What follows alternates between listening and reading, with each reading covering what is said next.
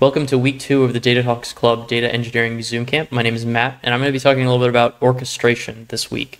And that is how you can orchestrate your data workflows, specifically using Mage. Obviously, I'll provide a bit of a background on what orchestration is, why it's important, and what features a good orchestrator should have.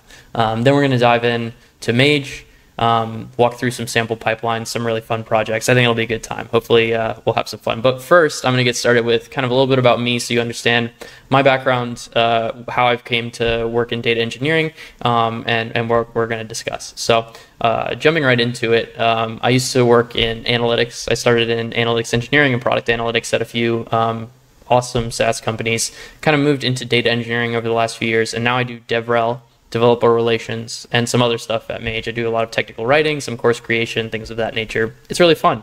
In my free time, I like rock climbing. I like staying fit.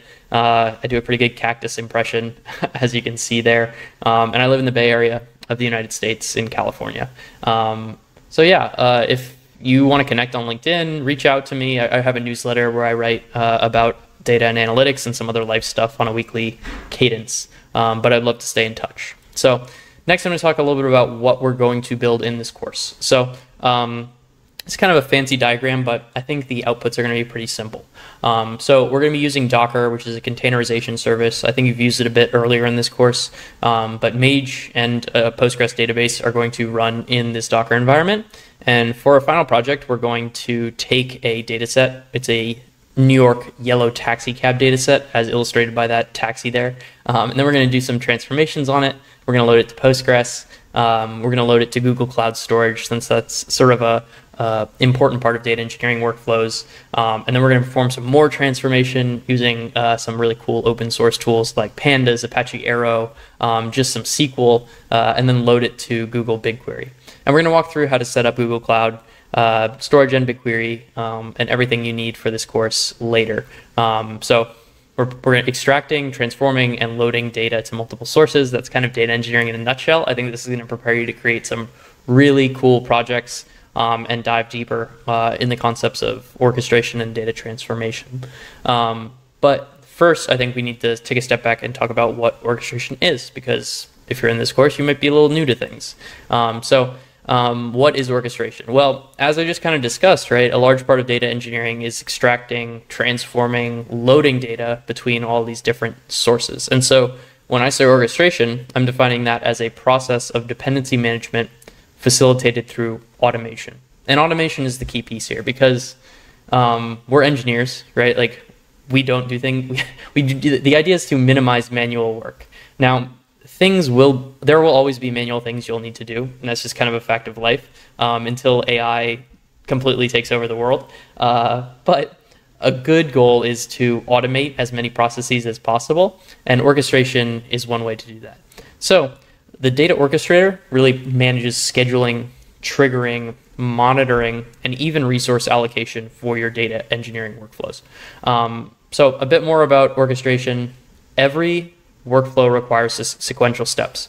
So if you think about a process, okay, well, I'm going to take data from X, I'm going to clean it, transform it, move it to Y, and then there are downstream processes that I'm going to kick off that depend on that. There is a sequence of actions that you need to take in a particular order to accomplish that workflow. And so a good analogy, right, is like if you're making a good cup of coffee, if you have your French press, and you heat the water after you make the French press, right? You're gonna have a cold cup of coffee. Nobody wants that, so you're gonna be disappointed, right?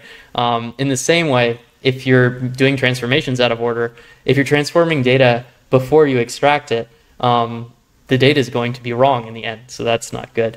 And so in these examples here, when I say steps, we call those tasks or blocks in Mage lingo in data transformations. And when I say workflows, we often call that a DAG, or a pipeline in data engineering speak.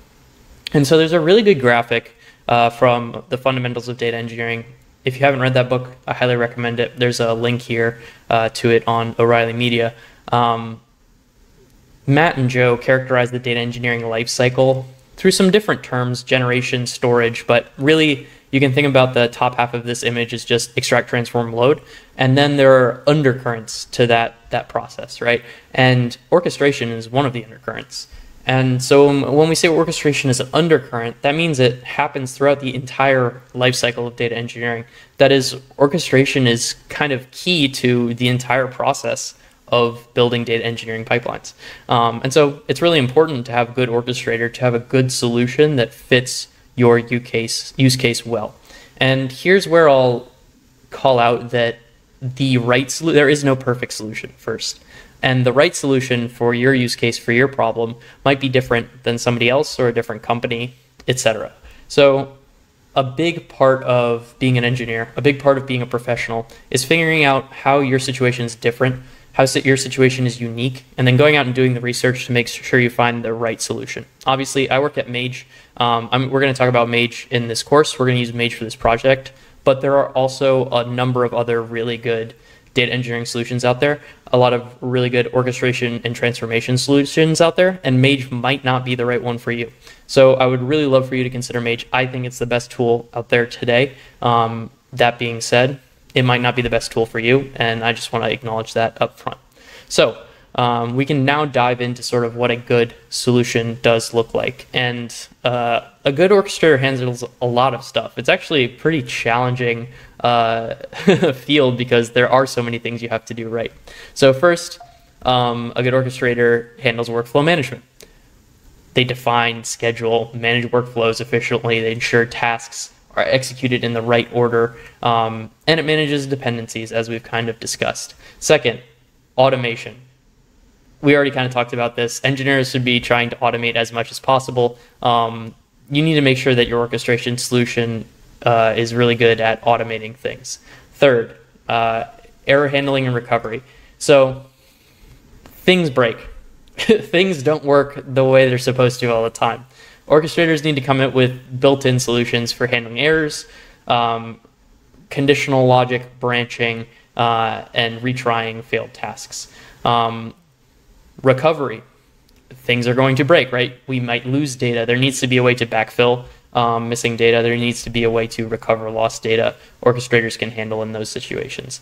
Monitoring and alerting. Ideally, an orchestrator, if a pipeline fails or if those retries do have to happen, will send you some sort of notification or has the capability to do that at least. Resource optimization. If your orchestrator is managing where jobs are executed, ideally, it would play some role in optimizing the best route for that execution. So resource optimization is another good characteristic to look for in an orchestrator. Observability. A very important piece of data engineering is having visibility into every part of the data pipeline. And because orchestrators are an undercurrent and they help manage the entire process from start to finish, they're going to be very important for observability and ideally would come with built-in observability functionality. Debugging is a part of observability, and your orchestrator should let you debug your data pipelines very easily. Lastly, because it has these observability debugging functionalities, and it's an undercurrent of the entire process, ideally your orchestrator should help you with compliance or auditing for your data engineering workflows. And I think this is a really important concept to talk about this a lot. A good orchestrator prioritizes developer experience. So what do I mean when I say that? Well, I define developer experience, and I took this from a research paper that's linked in this presentation, to have three components: flow state, feedback loops, and cognitive load. And so flow state, people talk about flow state a lot. It's kind of like that feeling of flow, almost effortless development. Maybe you've been there, maybe you've experienced it with one of your passions or hobbies like art or dance or music. Hopefully you've experienced it with engineering and work. But if you're constantly needing to switch between tools, you don't have a very good flow.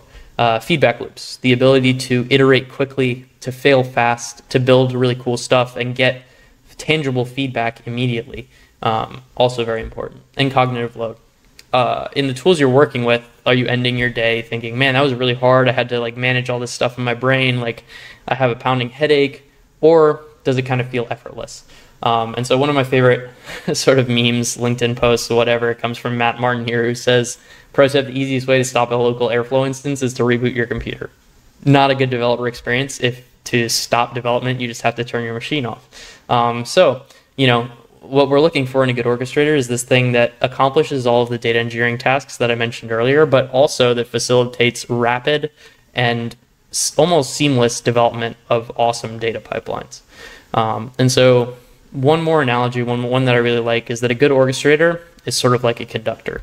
You have this orchestra that might be your data engineering process, or processes, your data engineering workflows, and the orchestrator is kind of keeping everything in check. It's keeping an eye on everything. It understands sort of the symphony that you got going on, and it's able to properly adjust maybe the tempo, maybe the volume, all these different things to make sure that your data workflows operate smoothly and get the desired outcomes that you're looking for. So that's kind of all I have for what orchestration is. If you're looking for other resources, I would highly recommend Matt and Joe's book, The Fundamentals of Data Engineering. There are a bunch of other really good books out there, a bunch of really good free resources. I think a great place to start is just by going to Slack community like Data Talks Club, going on Google, looking things up, going on Reddit, just finding all you can about data engineering, and reading as much as possible. And through that, you'll sort of find these little veins and similarities, and that'll help you learn. That's how we learn, and that's why you're here in a course like this. So that's it for sort of what orchestration is. Up next is going to be what Mage is, and then we'll talk more about the project that I mentioned at the beginning of this intro. So again, I'm Matt. I'm looking forward to this course and this section of the Data and Talks Club Zoomcamp. I think it's going to be a fun week, and can't wait to see you in the next video. Peace.